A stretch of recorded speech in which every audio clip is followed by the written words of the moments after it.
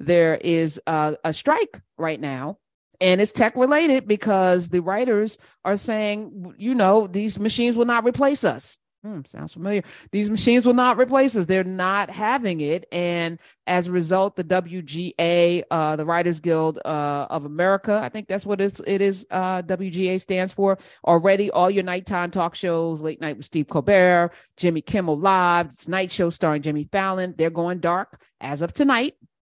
The writers agreed to a strike. Late Night with Seth, The Daily Show, Dulcie Sloan, who is amazing. She was going to be on this week, guest hosting. I'm glad that Roy Wood Jr. got his in.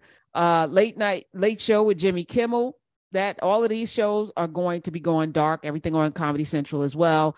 The weekly shows, Saturday Night Live, Real Time with Bill Maher. Yay! Last week tonight with John Oliver, also impacted. And not just that, every streaming platform that I currently spend money on. The unions have been negotiating with Disney, Discovery, NBC Universal, Paramount Plus, Sony, Netflix, Amazon, Apple. All of them are under this umbrella that the writers are like, nope. So some of your favorite shows may not come back, because the last time they had a strike 15 years ago, I lost at least 3 shows that I enjoyed immensely.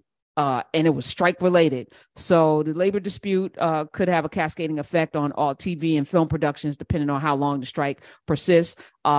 Shutdown has been widely forecast for months, and now it is here. They voted overwhelmingly to authorize a strike, with 98% of the membership supporting it. So this is I know a few writers myself who will not be getting a check.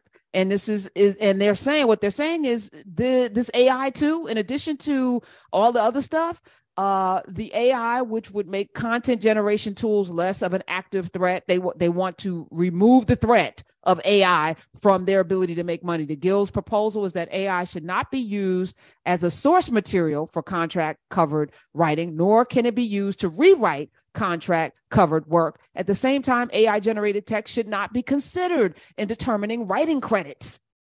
This is what they're fighting for.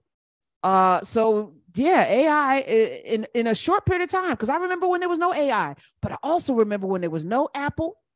I remember when there was no Microsoft. I remember when there was no Google. Google's relatively new. I remember being at the Daily News. There was no Gmail. There was no Google. So here's what I'm saying.